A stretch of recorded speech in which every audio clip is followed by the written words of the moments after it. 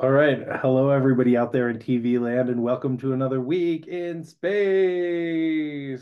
I am your host with the most, Joan Emerson Bell, or Blind Stallion Space Wizard, depending on where you are catching this report at.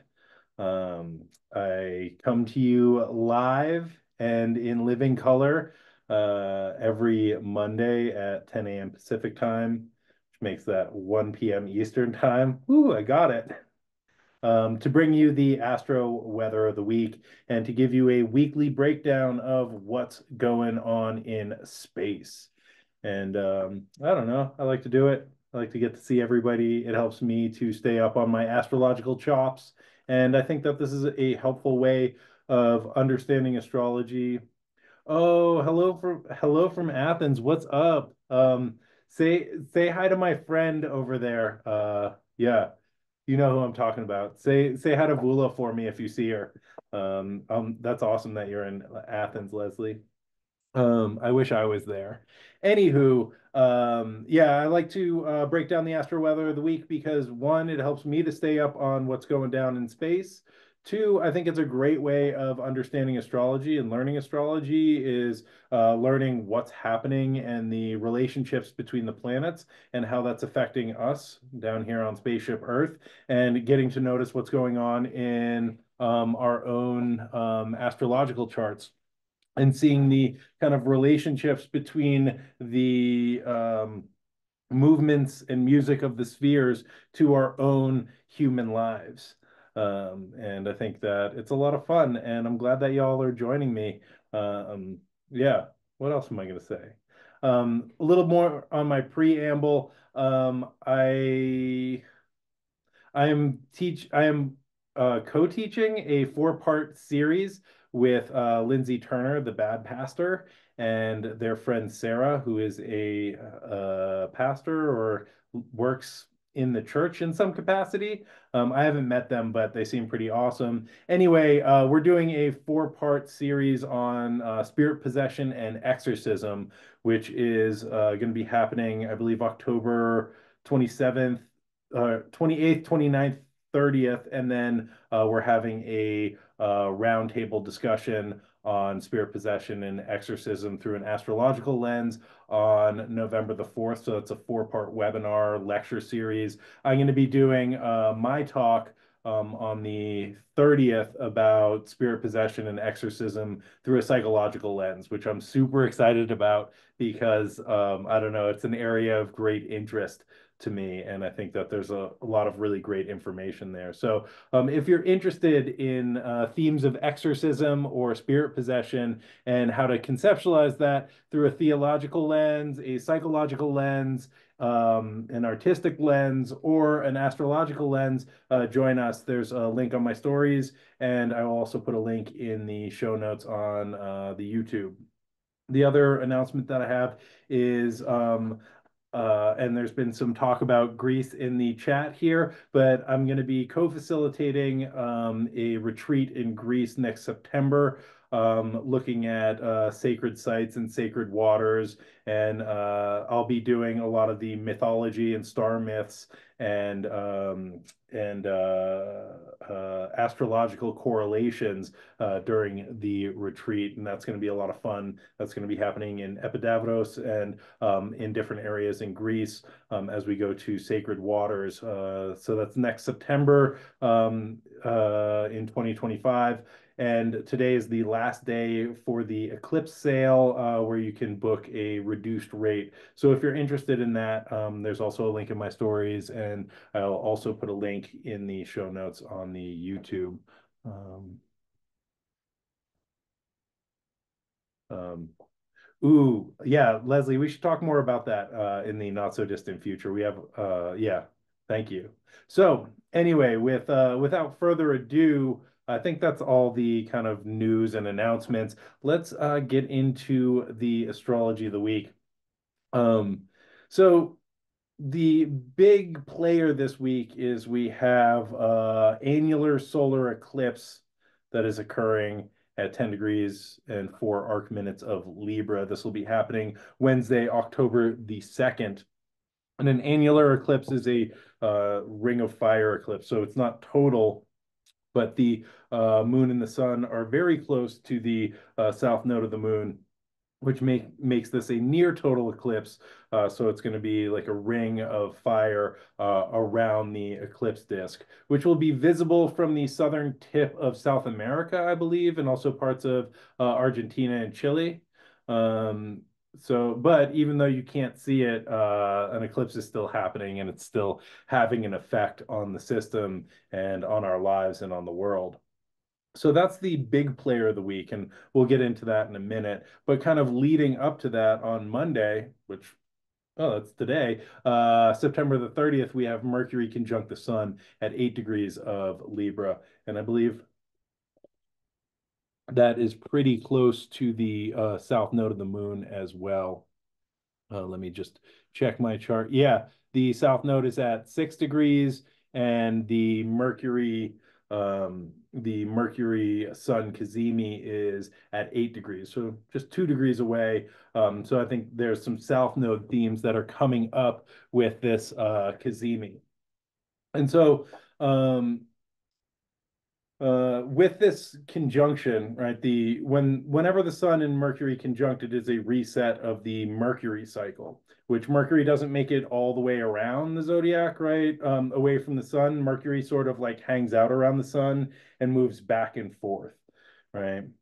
And so every time there's a conjunction, there's sort of a reset of that cycle. And Mercury is our kind of rational cognitive functioning coming into conjunct the sun, which we can think about as consciousness, right? We get an opportunity for a moment of clarity. So that being said, there may be some clarity that comes in today around challenging situations or things that we've been chewing on or things that have sort of made it moved away into the distance that we're like, oh, like it's just on the tip of my tongue. We might get some clarity around that. We also might have to create some space for some clarity, right?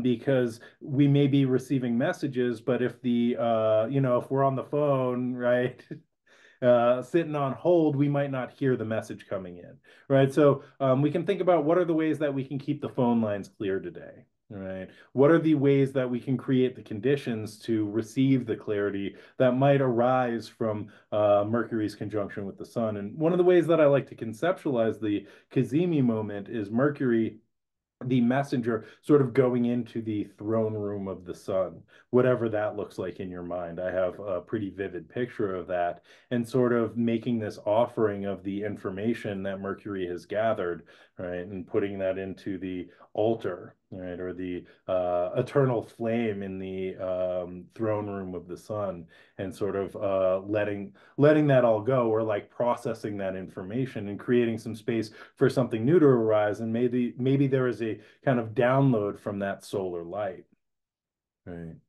Um, Another thing to kind of consider is that with this Cazimi, and every time there's a Cazimi, Mercury again is moving, either in front of the sun, moving faster than the sun, or moving slower than the sun through that like retrograde process. Now, Mercury, this is the superior conjunction, right? So Mercury is direct, and they are moving faster than the sun. And so they're going to be moving from a morning star to an evening star, right? So we will see them. No, I mean, they are kind of in the aura of the sun now, so they're washed out, right? Which also can create some problems if we think about the sun kind of overpowering or washing out Mercury, right? So maybe there is the solar conscious idea that is kind of washing out or hijacking some of our intellectual processing, and then Mercury moves into the heart of the sun and we get some clarity. We get this aha moment, right? And then Mercury will keep moving faster than the sun, right? And move back into that combust phase, which is, being washed out by the light of the sun. And then eventually we will see Mercury on the western horizon just after the sun sets, rather than on the eastern horizon right before the sun rises. And so with this shift, we can also think about what is the day thinking versus night thinking, right? What is the nighttime way of making connections and processing information and having conversations, right? Versus the daytime way of making conversations and processing information and making connections. So I think that's a kind of interesting thing to consider, right? To think about is our day consciousness versus night consciousness. And Mercury as the messenger and the psychopomp goes both ways, and it's sort of like wherever they are, they're doing their thing, right? And so they are just as comfortable at night as they are during the day. I think it provides a different flavor, a different shade of what's going down and how we process information and how we relate to Mercury. I think that this is also important to consider because this is a component of Wednesday's eclipse, right? So the sun is about to be eclipsed, right? And Mercury is the messenger who, is like riding right along with the sun right now and is going to be part of this eclipse. It's going to be eclipsed with the sun.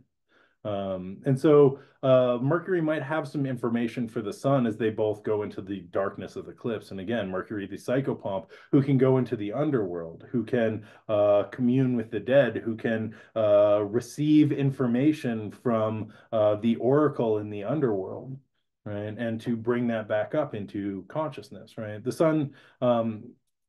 The sun sort of like just shines its light constantly, but Mercury is moving between the realms. And as Mercury in the heart of the sun may be like washed out with that kind of like solar force, and then this eclipse happens and something that solar force becomes subverted and information might come up from underneath, from the depths, right? That we might process in a new way. And Mercury might have some information for the sun during this Cassini moment of this is what it's like to go into the underworld, to get swallowed up, right? And so we might also want to pay attention to that, because part of an eclipse is the old sun dies and a new sun is reborn, right? The old order of consciousness fades and a new order emerges. Um, yeah. And so I think we can just move. Let me just check my notes. Yeah, and I think that we get today with this Kazemi, we get the opportunity for clarity, right? And the opportunity for things to be revealed, to make connections, for things to make sense in a new way. Um, and I think that there is a lot of noise in the world, right?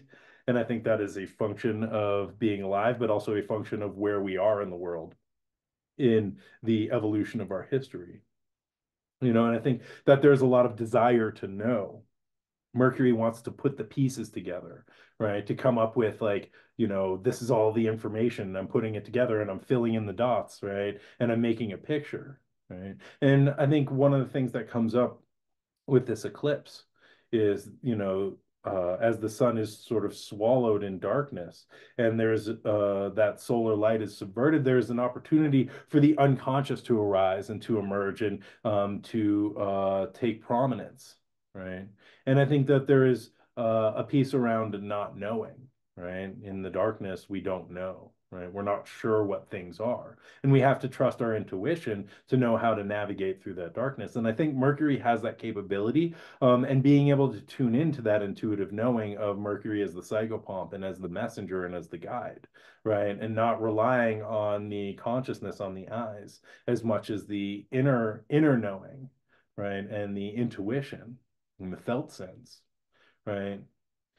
And so I think some of the wisdom of this eclipse is, how are we okay with not knowing? And what are other ways of knowing that are not connected to the sort of solar consciousness?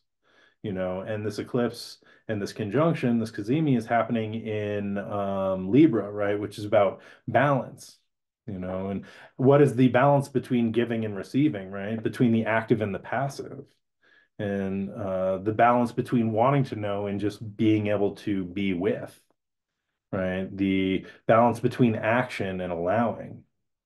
And Libra is very much about kind of analyzing and coming to terms with what we are holding in the scales, right? The Libra and scales. And it's like, I got this and I got this. And like this, what is this in relation to that? Right. And trying to find the harmony between these two things. Okay, like this is a little heavier than that. Like maybe like remove something from there. Oh, that's a good balance, right? And so we're looking at ways of comparison here. And we're working with comparing what is known and what is unknown. And with this eclipse, I think what is conscious and what is unconscious. And I think that this being on the South Node, we are looking at what is like being released or what we can let go of to come into a better sense of balance. And I think part of that comes in with the analysis of like where are we at, right? What's going on with the scales? What's going on with what we're holding? Is something out of balance? Is something out of whack? And if so, what can we let go? What can we alter? What can we adjust in order to create a more harmonious and balanced way of being in the world and way of being with ourselves, right? And so, I think we are balancing in this eclipse the seen and the unseen, and the old world, which maybe like there's old patterns and ways of doing things that need to be released so that a new world can be born, right? And we're holding that like old world mentality in the new world that is struggling to be born. And Mercury, as the god of the crossroads, stands at the crossroads between the past and the future, which is where we find this present moment. And so I think some of the clarity that we get is about being in presence and the noticing of like, what is the alignment? What is the balance here, right?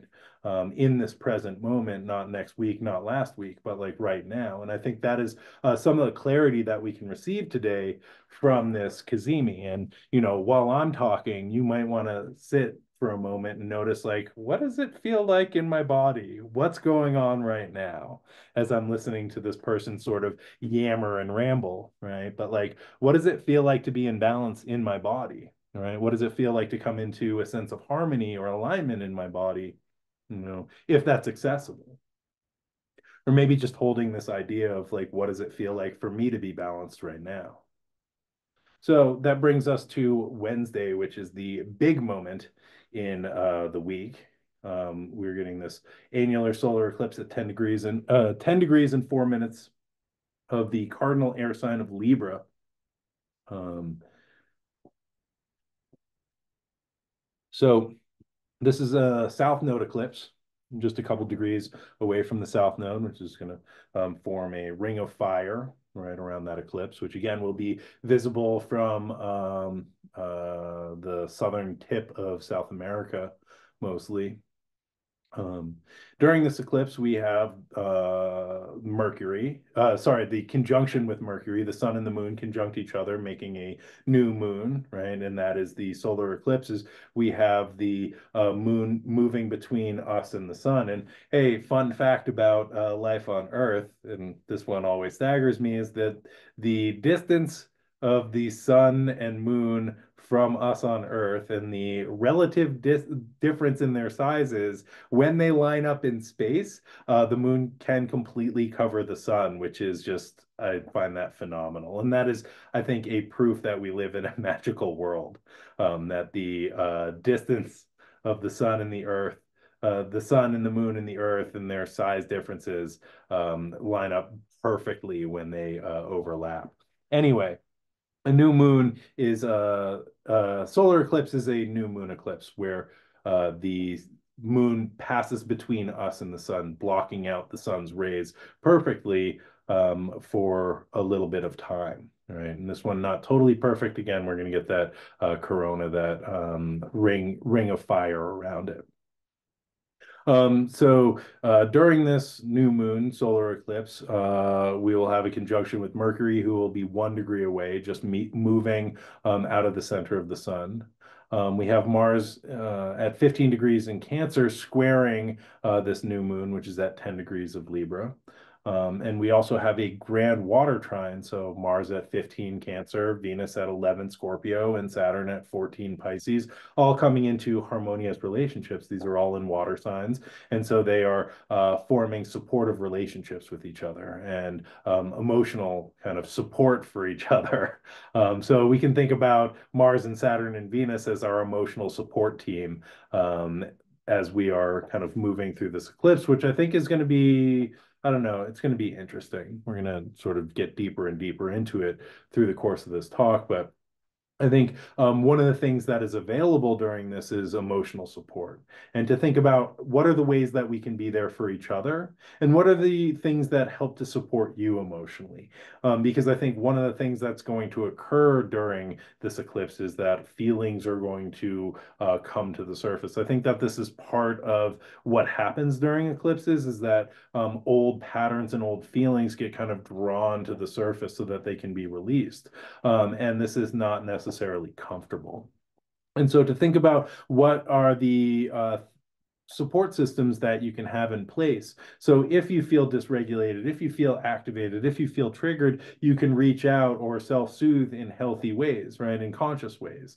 That you can find emotional support in your area, in your system, in your relationships, and in your life, and not just feel like, oh man, this is a lot that's coming up and I don't know what to do with it. You know, because I think that this water trine lends a lot of emotional support in the kind of astrological map, which is great. And also, we might want to think about this in our actual physical daily lives and like where we can access that, because I think the astrological map can help mirror how we participate down here on spaceship Earth, right? So, um, with this Libra new moon eclipse on the South Node, you can think about letting go, right? The South Node is a release point. It is this point of letting go, or like the accumulated stories that we are working with, and noticing, okay, if the accumulated stories are in one pan of the scale, and like this is what I want to do in the other pan of the scale, what might need to be released, untangled, unraveled, and let go of, so that I can make a little bit more space, so that we can bring this into balance. Because maybe we're operating on old, outdated ideas which are no longer serving us and the places that we want to go in our lives, collectively and individually, right? With Mercury involved, right, we might be thinking about letting go of old thought processes, right, or outdated ways of communicating, right? Maybe there's like ways that we are using humor to communicate that like doesn't really fit who we are anymore. Maybe there's communication patterns that we learned from our family of origin or connection with our friends growing up that like actually don't fit who we want to be. So thinking about like what might be kind of outdated, right? Libra also has a tendency of like people pleasing. That might be one of the shadow sides, right? So we might be letting go of people pleasing thought patterns, right? Or ways of thinking that put other people before ourselves, right? Or negate ourselves. And again, coming back to this idea of the scale is like, where am I in the scale, right? Where is the other in the scale? How can I move towards the center of the scale and be the balance point instead of constantly like feeling like I'm not good enough or I'm not worthwhile or I need to do this thing to fit in or I need to be okay through, making other people feel okay, right? Just and I don't know if this is you or not, and it might not be, and that's okay, right? So but we're just considering like what might be in the pans of the scale, right? um and so you know there might be Mercury rules connections and thinking in the way that we intellectually process information. And so there might be old processes that are keeping us from being in balance. Right. And I think about social media and the ways that we process information, the way and how it feels, to be in that sort of like scrolling and doom scrolling and processing information through like all of these windows and screens. And I think that there's actually a finger on the scale of an algorithm that's like, you should look at this, right? And then, our processes are, our mercurial processes are bent in that direction. And so to think about, okay, how do I untangle that or let that go, right? Or am I taking in the information that I want, or am I like being fed things, right? And so that also might be something to consider. And so, as the sun and the moon sort of meet up in space, right? And there's this subversion of the solar rational logic of the supremacy of the solar king, right? As that is sort of swallowed and darkness ensues for a while, right? There is a rift in the conscious order. I think it provides an opportunity to shift things and do things differently. And so, what happens if we get quiet and go inward? And what messages might we receive from the South Node, from the tail of the dragon, which is releasing and letting go and untangling and excreting, right? What messages might that have for us? And what parts of ourselves might need to let some things go? And so, another thing to consider with this eclipse is that Mercury is the rational mind, right? And we can think about this as the neocortex, which is responsible for reasoning, conscious thought, sensory perception, and episodic memory, right? Which is like, I did this, like I woke up, I took a shower, I had breakfast, prepared this thing, now I'm here, right? The story. Right? We can think about this neocortex kind of makes sense of things. The sun we can think about as consciousness, so everything that we know, that is illuminated, that we understand, which makes up our sense of self and who we know ourselves to be in the world, right? This is me and this is my understanding of things. And I think this solar sense of self is reinforced by the information that is being processed in the neocortex, the timeline of events and how we make sense of those events, and how those events occur in relation to ourselves and who am I in relation to all of you, right? This is all kind of neocortex processing. When we bypass the neocortex, we go into the midbrain, and we get what is called, right, the midbrain is the mammalian brain, which is where the limbic system and the amygdala and our fight or flight and emotional responses are. And this is where the feelings about the events are stored. So we may know logically that, we lost a job, or if we had a falling out with a friend or something like that, it's going to be okay. We will find another job. We might repair with the friend, right? But the midbrain, right, the subcortical brain, the sort of emotional part, is holding activation and feelings around those events. So logically, we might be like, this is fine. Like, I said that thing, that person was mad. I'll call them in a couple days. It'll be okay. But in the midbrain, it might be holding a much different story, which is like, it's not going to be okay, right? Um, it might be saying, right, like the midbrain is holding activation and feelings around these events and making all of these connections that are related to old survival stories that might say, I'm not good enough, or nobody likes me, I'm not going to survive, everyone's going to hate me, I'm going to be ostracized, I'll never work in this town again, right? Meanwhile, or like, neocortex is like, oh, it's cool, I'm going to get on LinkedIn. I'm never getting on LinkedIn, by the way. Or like I'll reach out to other people, right? But in the sort of midbrain, it's like, oh, hell no, something is not right. I'm not going to be okay, right?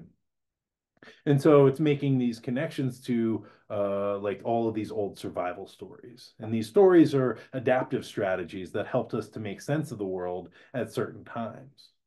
Now these stories are buried somewhere in our system and being reinforced by events that create difficult emotions that also confirm these stories, right? So if there was a story that we had when I was 7, right, that I'm not going to be okay because these kids don't like me, that story gets sort of like buried into my programming system, into my OS, right? And then that's looking for reinforcement, right? And every time it finds reinforcement, that like builds a bigger ball of this story that says it's not okay, I'm not going to be okay, right? And so these are sort of like programs that are running in the background, right, on your computer or your phone, right? These are part of the iOS or OS or operating system.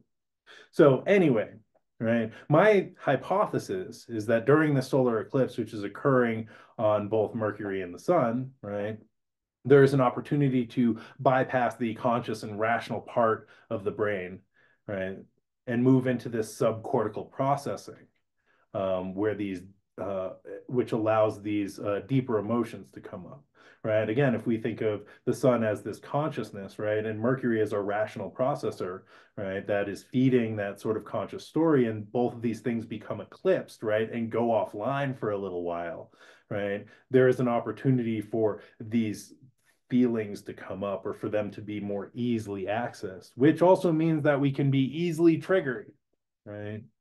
Or easily activated just by somebody saying something or even the places that we look in the world, right? Um, a solar eclipse sort of subverts the rational conscious mind and provides access to all of this unconscious or this unconscious information or to these deeper regions in the brain. And this may be enhanced by Mercury's proximity to the sun, which allows for clarity and the ability to process. So even though, right, Mercury and the sun are being eclipsed, like I think what we're going to see is processing in a different way or new types of information coming up in our system, right? Um, And so I think that there's an opportunity for access to the deeper emotional brain and the feelings that are associated with things, right? And this provides an opportunity for us to let go of old beliefs, right? Because they can come to the surface. And if we allow them to move through us, right, then it allows us to release and let go of old stories, old belief systems. And this allows us to sort of update our kind of personal operating system. And which all sounds great, right? Except for like this tends to be incredibly uncomfortable, right? So having powerful feelings come up and coming to the surface seemingly out of nowhere is like a little destabilizing.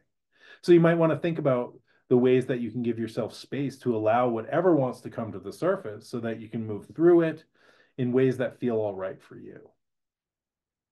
And also remember, we are all in this together, right? So remember when I was talking about this sort of grand water triad and our emotional resources and our emotional support systems, right? So thinking about like people that we can reach out to and have in our corner and the ways that we can show up for other people. And also knowing that like everybody may be going through this, right? As the rational conscious part of the self sort of goes offline for a little bit and becomes eclipsed and becomes swallowed up, right? And all of this sort of older information has the opportunity to move to the surface, right? How do we hold this for ourselves? How do we hold this with each other? And also, how do we remember that like random people on the street are also probably going to be feeling this, right? So, how do we have compassion for other people because we are all going through this in our own ways, right? And other people might not be aware of what's happening in their internal systems, right? People who don't really know that there's an eclipse happening or know what that means, or maybe don't have awareness of, I don't know, larger systems, whatever, who knows, right? But like random people are going to be feeling these feelings also. And so, there may be feelings of overwhelm, right? And what do we do when we get overwhelmed? People shut down, people act irrationally, people get reactionary, right? And so just being aware of that, being aware of what's coming up in yourself, and being aware that other people might be having similar experiences, and those experiences might be destabilizing, and folks might not know how to handle it.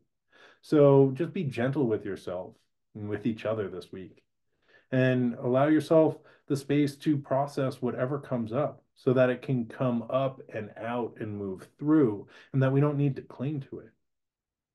So, whew, all right. I just wanted to take a deep breath there, and I want to, this is not gonna, I might like sort of bob and weave all over the place today. I just wanted to put that out there. I've been kind of thinking about this in a bunch of different frameworks. And one of them is through the alchemical idea of the black sun or the soul Niagara, right? Which is, I think, what happens in an eclipse, right? We have the sun that is we have a black sun, right? A sun that is swallowed by darkness. And to think about I mean, we kind of maybe have a sense of what that looks like, but what that means to have a sun radiating in the dark, right? An eclipse represents the death of the sun. It's the old king and the old ways of knowing being devoured so that it can be regenerated and born again. And again, the sun represents the sort of rational order, consciousness, stability, vitality. However, over time, the old order becomes perverted or it becomes frail or just a shell of its former self and no longer is connected with the life and vitality of the world. And so it needs to be regenerated, it needs to be sacrificed so that a new order that is more in alignment with the needs of the time, the spirit of the time, can emerge. Right. And so it needs to be rejuvenated and swallowed up and reborn in the belly of darkness. And so this is a time period where old consciousness can die so something new can be born. Um, and this idea of the soul Niger, the black sun, is related to the unconscious depths of the soul and the connection with the chaos of everything, right? The interconnection of everything, which is chaos, where the sun is like, there is only this, right? You look outside during the day, it's like you can see everything. There is the sun, it is cohering, right? It makes sense, but you don't see any of the stars, you don't see our relationship to outer space, right? When the sun goes away, things are in darkness, things are in shadow, like things are in a liminal space, things can be other than what they are, right? And we also get all of the information of the dome of the sky and all of the stars, the constellations, right? And so it's a different way of knowing, and right, there's more kind of chaos and interrelation in the darkness, right? And so there is a connection to the everything, but when the sun is there, it is just the sun, right? It is just that solar light which is radiating stability, right?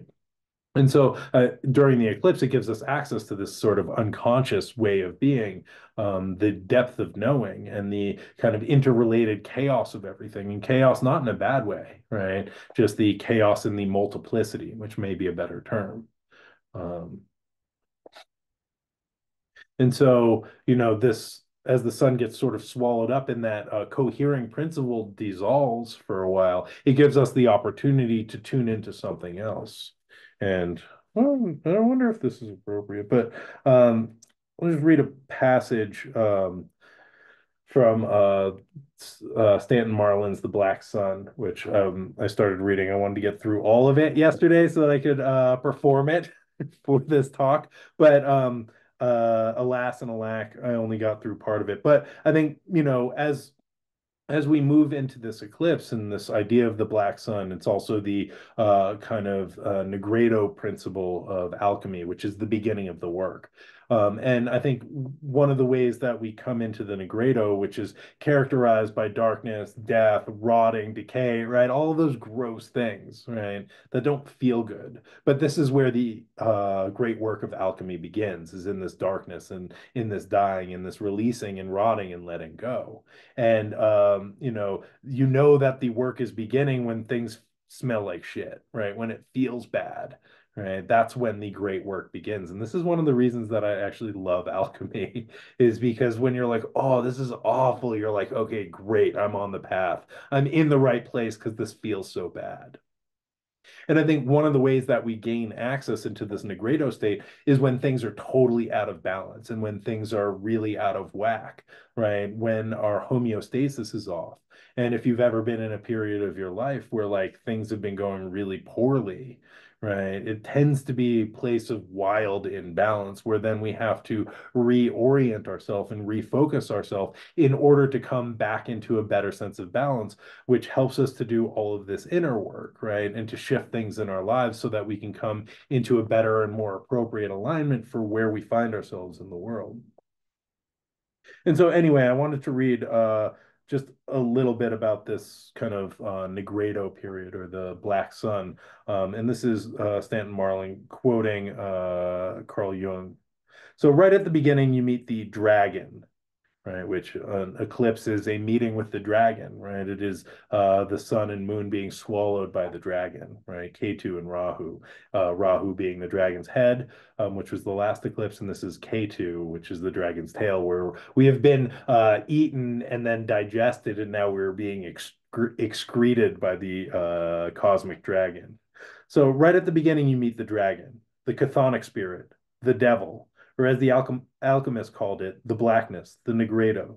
The encounter, this encounter produces suffering. Um, and this encounter produces suffering. Jung goes on to say that in psychological terms, the soul finds itself in the throes of melancholy, locked in the struggle with the shadow. The black sun, Sol Niger, is one of the most important images represented in this phase of the process, in this condition of the soul. Usually, this image is seen as phase specific to the early part of the opus and is said to disappear when the dawn, aurora, emerges. Right. So this is the kind of entering into the darkness, into the chaos, the meeting with the dragon, right? And we are being slowly digested by this dragon, right? And being like caught in melancholy and imbalance and dealing with the shadow or the disowned parts, right? Which this kind of struggle occurs until and persists until we reach the dawn, a new light of consciousness, a new understanding that emerges through that like chaotic sitting with and being with the discomfort, right? And so I think that this sort of struggle helps us to understand, okay, this is what's out of balance, right? As we sit in the shadow, as we sit with the discomfort, as we sit in the melancholy, as we sit in the digestive tract of this dragon, right? Recognizing, okay, what needs to be released? What doesn't serve me anymore, right? So what can we let go of to come into a better sense of balance, right? And so Libra is also a relational sign, right? We talk about the self and the other in our relationship. And I think that the work in this eclipse is going to be reflected through the mirror of relationship, right? So what is no longer working can be reflected to us and seen in our relationships with others. You know, and I think that relationship is amazing because it provides accountability when we are just in that like Aries place where like I want to do what I want to do whenever I want to do it, and that's totally fine. And if you don't like it, I'll just leave. I'll go someplace else, right? But relationship, we are sort of like locked in accountability, and hey, we are relational creatures, so you can't escape that, right? We can't run away from it, you know. And so this being a south node eclipse, we are reflecting on the past and old patterns that no longer serve us, thinking about what stories we can let go of, right? What old survival plans, what old survival patterns, what old ways of doing business, and our coping mechanisms and adaptations which we may no longer need. Oof, right? And I think that this is going to come up through the container of relationship, right? Coping mechanisms, adaptations, the way that we do relationship, the way that we think about ourselves, the way that we relate to others, right? And I think that we're going to see this reflected through the mirror of relationship, right? And this could come up in ways like I need to get it right, or I need to be the smartest, right? These sort of adaptations, right? Being like I need to perform to deserve love, right? I need to do X, Y, or Z or be the best, right? Um, yeah, and to think like as we notice these things coming up, to think about, okay, does this serve me? Is this appropriate for where I am? What might be a better story that I can tell, right? And these attachment adaptations or coping mechanisms may be really attached to the old king, right? That solar consciousness that made sense of the world through chaotic times. And maybe it's time for that old king to be sacrificed, right? And to allow the intuitive knowing to emerge from the darkness. And I think that this allows for a new order to emerge from the black sun that shines in that darkness and that kind of orientation point in the unconscious and the subconscious, right? And so we also have Venus, who is the ruler of the South Node, who is in Scorpio, a sign where Venus is not the happiest, right? And so I think Venus in Scorpio really wants to get to the heart, like dig deep to the core, and wants to get to know the object of affection from the inside out, right? And again, Scorpio is connected with deep survival fears, And Venus may be experiencing attachment wounds and core attachment wounds, right? That might be coming up during this eclipse, right? And so I think that like there's going to be a lot of stuff being dredged up, right? But Venus is also in this grand trine with Mars and Saturn, which I think provides the courage to go deep, right? And the ability to dig deep and the structure to support this process. So again, leaning into connection, leaning into resources and knowing that you don't have to do this alone. Um, and Gina Maria saying that they love the idea of the old king being sacrificed. Me too, right? And so the other piece that I want to bring in is like Libra is also about justice and social justice, right? And to think about as we are having this eclipse in Libra, like what does justice look like? And what are the old patterns and beliefs that are standing in the way of real justice and equality and equanimity, right? And think about climate justice and social justice. And I meant to start off with this, but I just want to acknowledge the horrific flooding that's happening in Appalachia, in North Carolina, and just sending some love and care and support to the folks there who are in a like pretty shitty situation. And I hope that there is the, we're talking about emotional support, and I hope that the emotional support is there. And I also hope that there is the economic and actual physical support that is there. And, I think that astrology is great for making sense of things in a kind of theoretical framework. And also, in times of crisis, like we need actual real physical solutions, you know. Yeah, and there's a toxic chemical fire in Georgia, right? And, these things are like pretty terrifying and heartbreaking, you know.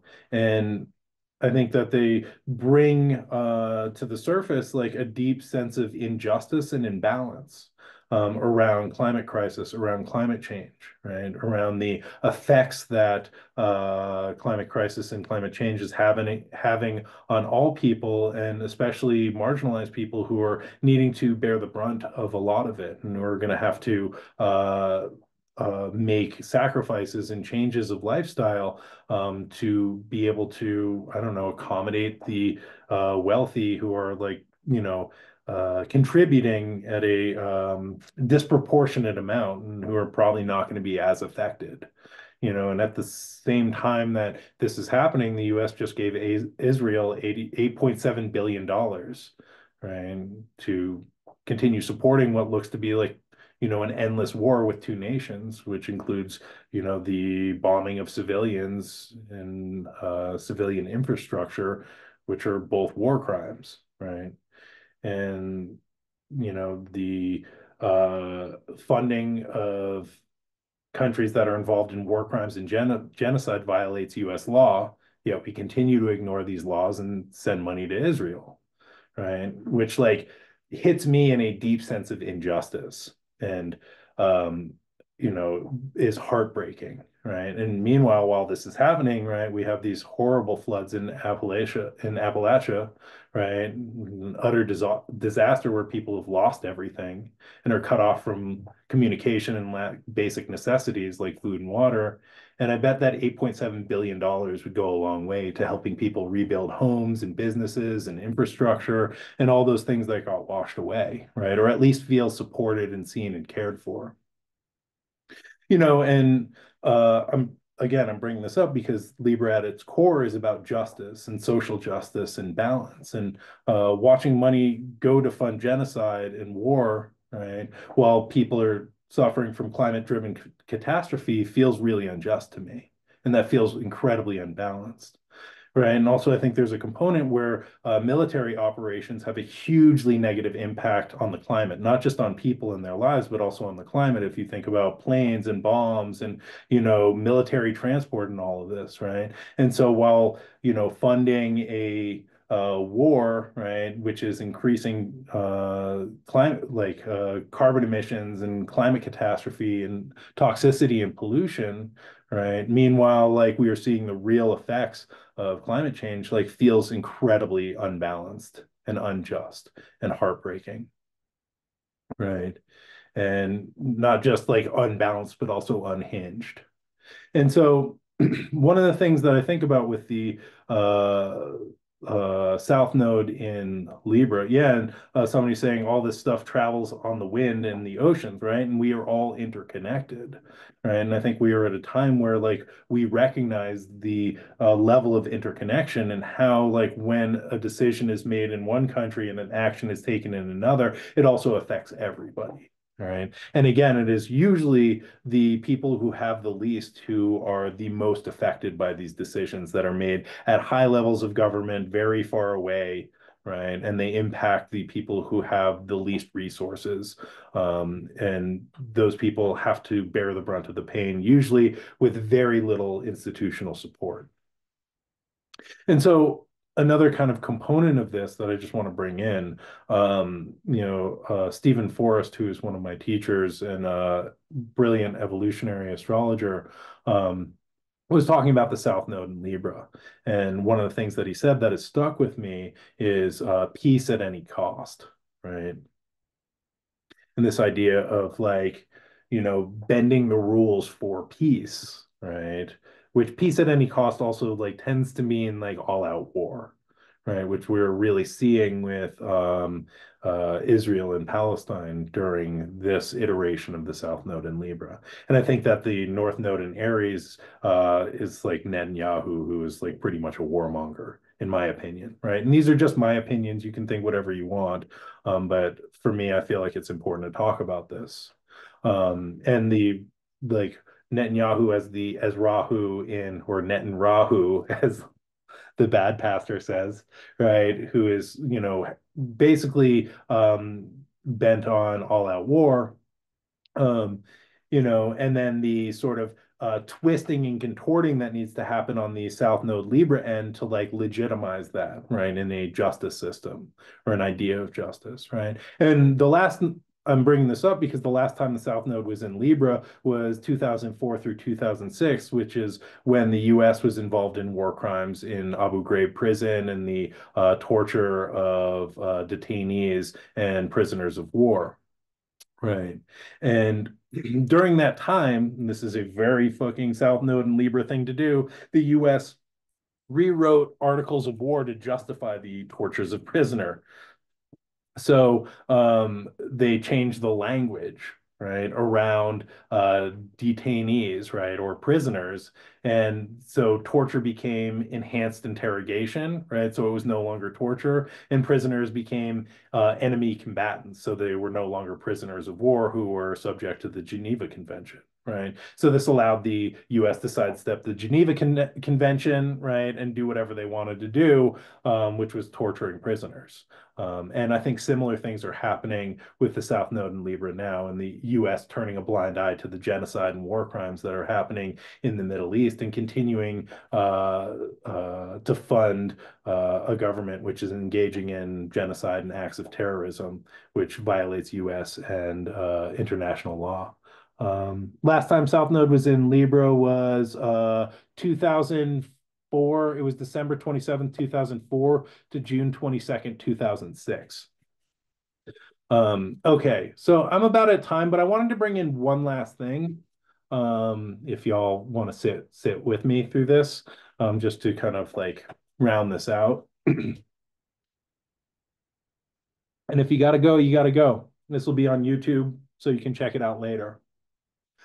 Anyway, on Friday, October 4th, Venus in Scorpio will trine Saturn retrograde in Pisces at 14 degrees and 7 arc minutes, right? And so again, this is part of the emotional support triangle during this eclipse, but Venus perfects this harmonious aspect on Friday the 4th. This can help stabilize relationships, right? Saturn is great with limits and boundaries. It helps us to recognize our boundaries. Venus is our likes and dislikes, right? And Saturn helps us to say no, right? Saturn helps us to be like, this is my space, right? And so this is a water trine, so it's happening in the emotional and in the emotional realm and in the feeling function. So what feels right and what doesn't feel right. And learning to honor, right? And I think Saturn supports us in honoring saying no and being like, this doesn't feel right.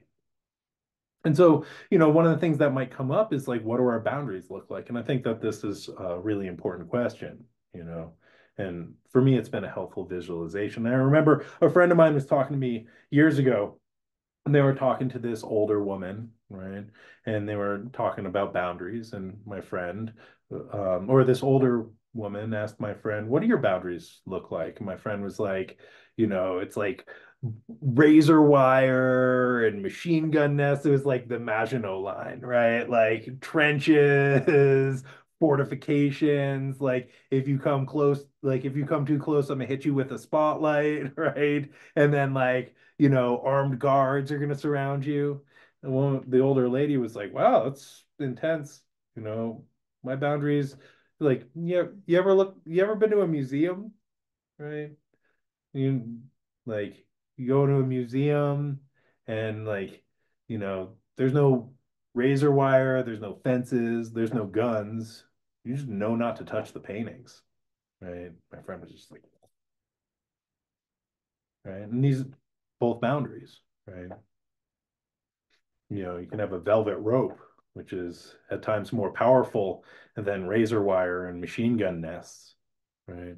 You can have a space like a museum, which just by entering, you know how to act right. You know that you don't touch the paintings, right? You know to look at them with awe. So I think that, this moment helps us to really think about our boundaries and what our boundaries look like and what our boundaries can look like. Yeah. Another part of this is that Saturn helps us to get real, right? And I think that part of Saturn's work in Pisces is this reality check and cleaning up some of the Neptunian dream and illusion and confusion. And I think that Saturn is like, okay, wake up, right? What are you actually going to do about this? And I think in this trine to Venus, Saturn is helping us to get out of fantasy or getting out of longing or getting out of what could have been or what should have been, what I didn't do, what wasn't enough. It helps us to bring us into the practical reality of the now, right?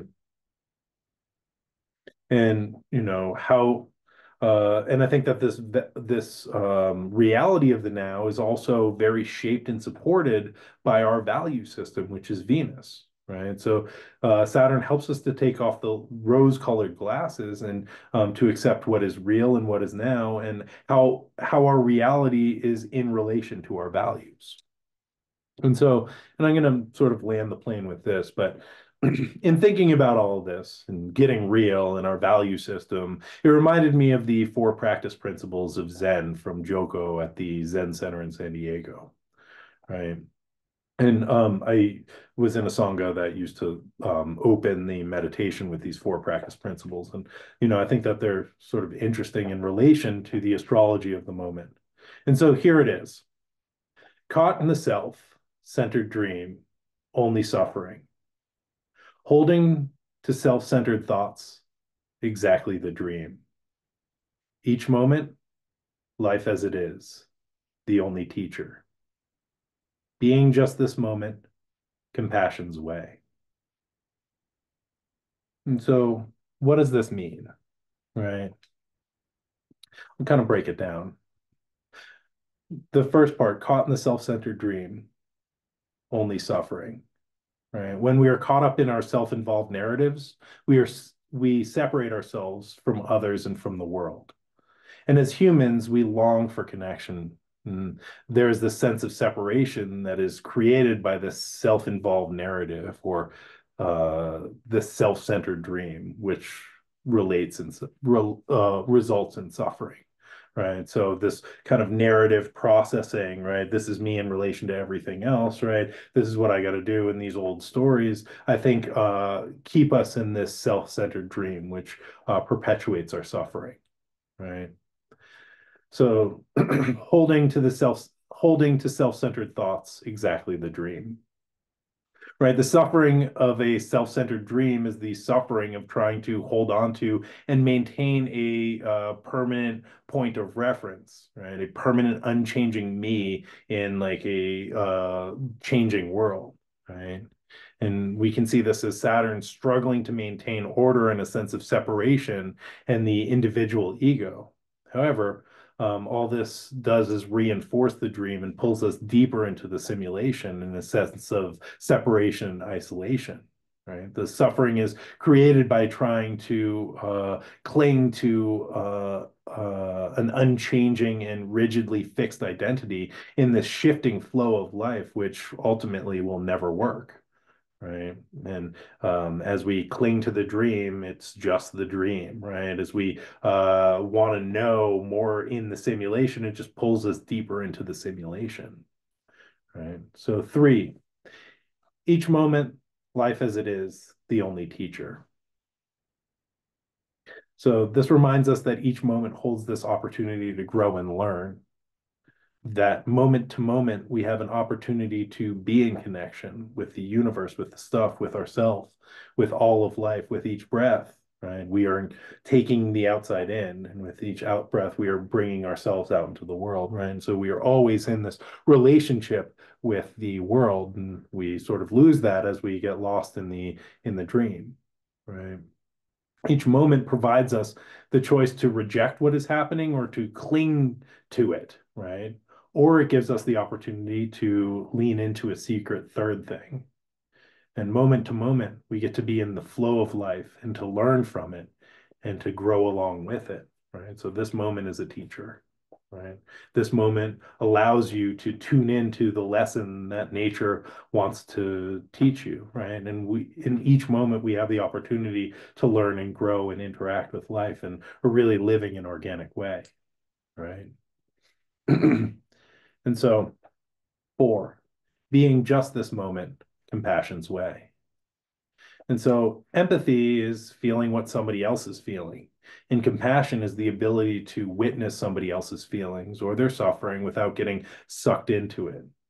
And it is allowing everything to just be as it is without clinging or rejecting or wanting to change or wanting to fix. And that's really the essence of compassion, the ability to witness and to allow something to be just what it is. And so, with that, my friends, I will round out this talk and thank you very much for tuning in and for being just how you are. And during this week and during this eclipse, I want to just suggest, all right, being with whatever arises, right, being just being able to witness, right, and being with whatever it is, just in this moment, right, in compassion's way, and learning from it, without clinging, without rejecting, just noticing, right, and being just this moment in compassion's way. Thank you all for being out there. Appreciate you all. And yeah, I hope you have a blessed week. I hope you all care for yourselves and each other. And, if you feel like donating to support efforts in, the Middle East or in Appalachia, support that, do what feels good and whatever allows you to be in compassion's way. And yeah, I'll see you all next week. Same wizard time, same wizard channel. And until then, may the force be with you. And also, uh, I may, if I'm feeling insane, I may produce a radio show for this week. I don't know. It's been a rough one so far, and it's only Monday. But if I can, I want to put out a radio show because Chris Christopherson just passed away, and I love him, and I want to honor him in song. But we'll see how that goes. So yeah, if I do, thank you, Carrie. If I do, I will put it up in my stories. And you can always find it on SoundCloud at Camp Wizard Camp. And so anyway, that's it. That's all the astro weather that is fit to print, my friends. Be well out there, and I'll see you next week. Take care, y'all. May the force be with you. Bye now.